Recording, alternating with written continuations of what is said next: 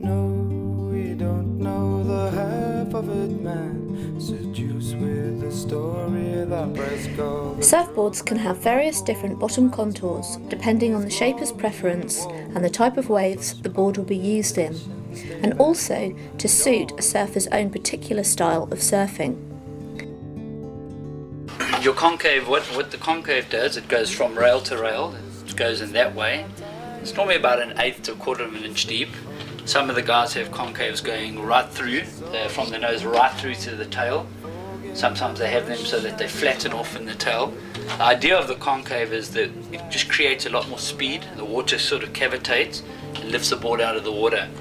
Your double concave is, you often get single, goes single there and moves into a double over there. The whole thing behind the concave is to get more speed through the board. Dogs to run, what have we done? Child of a soldier whose father is numb, and no, can't win this one. But it's the war on war that cannot be won.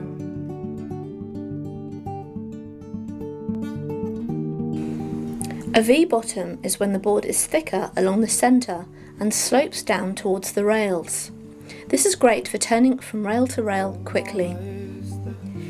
V is popular on just the very last part of the tail to help pivot the board when turning. No more childish cries, we're getting old, before our time or our lives. Boards can have a combination of all three: single concave through into double concave and V at the tail.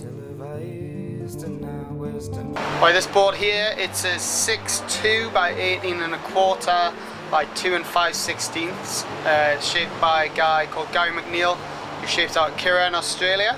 And one of the main characteristics is that it's got 6 channels down by the tail.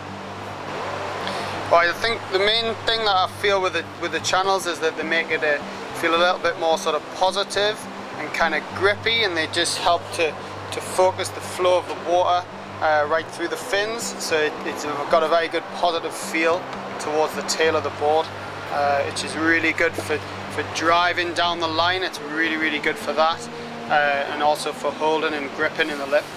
Another thing with the channels is that I think they're nearly always like a swallowtail, and you can see that just sort of matches where you've got the line of the inner 2 channels.